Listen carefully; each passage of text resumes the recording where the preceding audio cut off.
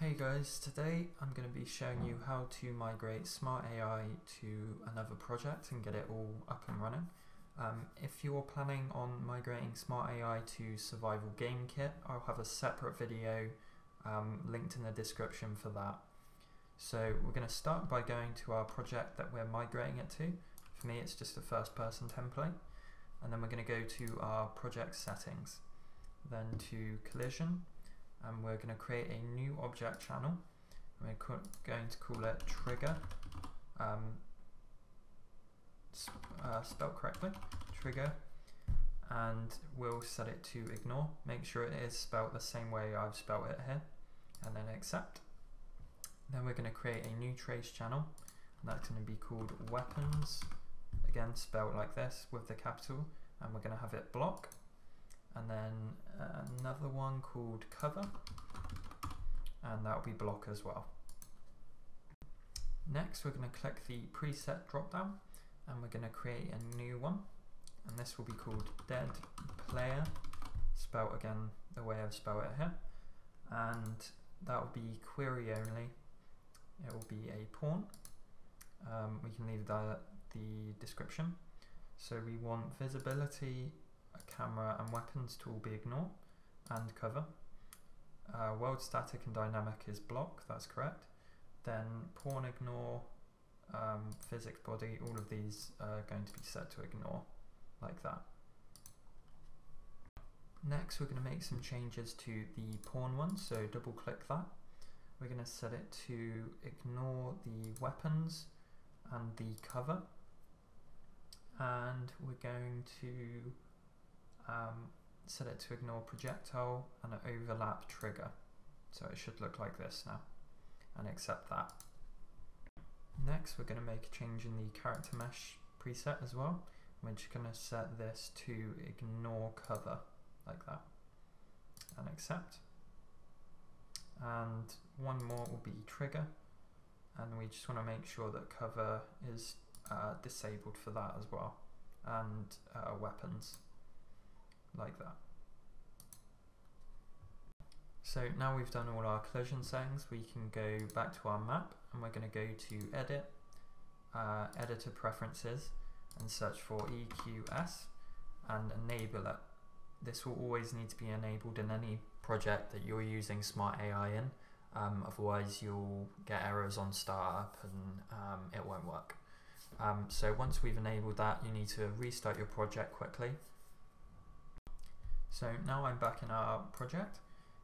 Next up we'll be checking if we have a nav mesh. So to do this you can just hit P on your keyboard and check to see if there's any like a green effect on the floor. We don't have one in our level, so to do that we're just going to go over to here and search for nav, and we'll put in the nav mesh bounds volume. So we'll just do that. You can see I've got the green effect on my level now. If you hit P, if you don't have that, you can hit P and it will show up. So now I'm just going to make this larger, like that, so it covers our level. And you're going to want to make sure that any level that you want AI on, you'll need one of these covering the level to make sure the AI can move.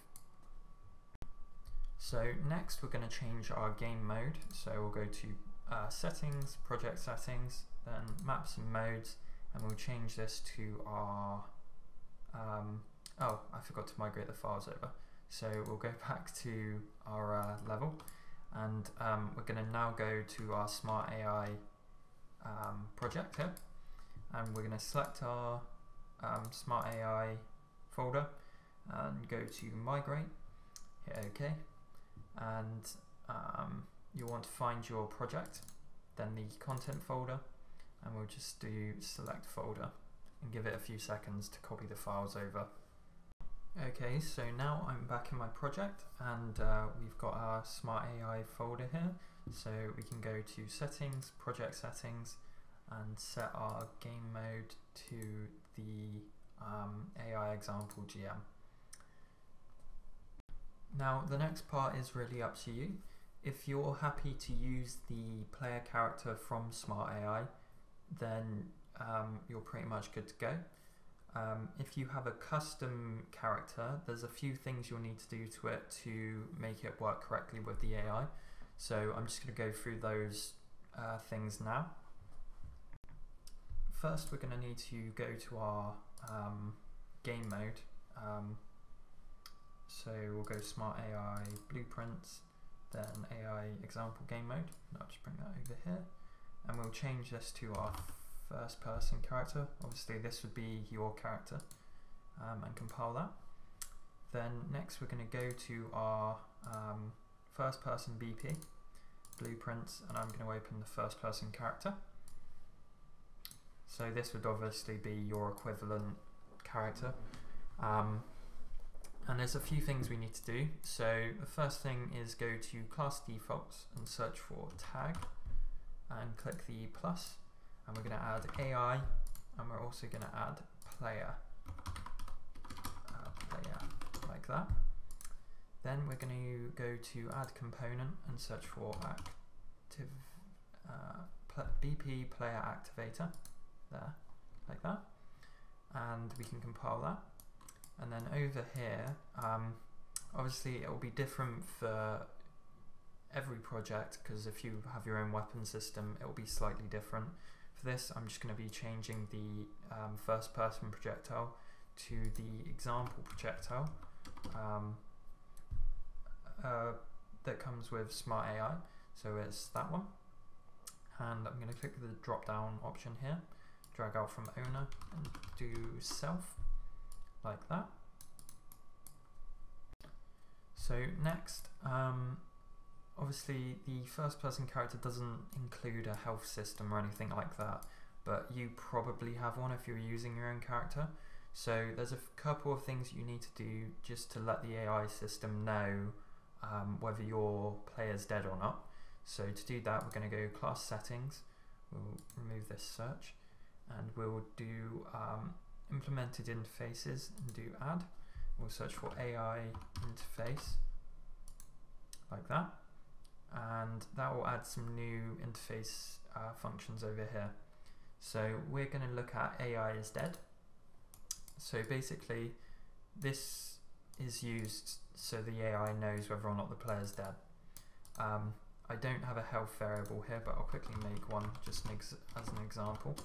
So if you have a health variable, you would want to get it here, and you'd want to check if it's less than or equal to 0 and plug that in here. So it will return that the player is dead if its health is less than or equal to 0. Another thing that you'll probably want to look at is the actor attack target. So again, the first person character example doesn't have anything like this, but you would want to store an actor reference of whoever your player last attacked, and plug that in here. So that tells any AI that are following this character who they should attack. So just keep that in mind. Again, I'm not going to do this now because I don't really, the blueprint doesn't have it, but we can hit compile. Then the last thing we need to do is go back to our event graph. Then we're just going to click the browse to icon on here. That will take us to our example projectile. We can open that up, and we're going to select our projectile movement, and we're going to tick initial velocity in local space, and we'll change the velocity in the X to something like 3000, like that. Then we need to go to projectile collision, and we can go down to here, and we want to change its object type to a projectile, like that, and we can compile that. And now we can test this out. So I'm going to go back to the first person level, and you can see I've added a civilian AI into the world. I'm just going to hit play, and he should start moving around like that. And if I shoot at him, he'll actually start running away, and he'll take damage. And eventually, if I hit him enough, he'll die. So that's about it, guys. Hopefully you found this useful. If there's any questions or problems, please leave a comment or join the Discord, and I'll do my best to help you guys out. So thank you for watching.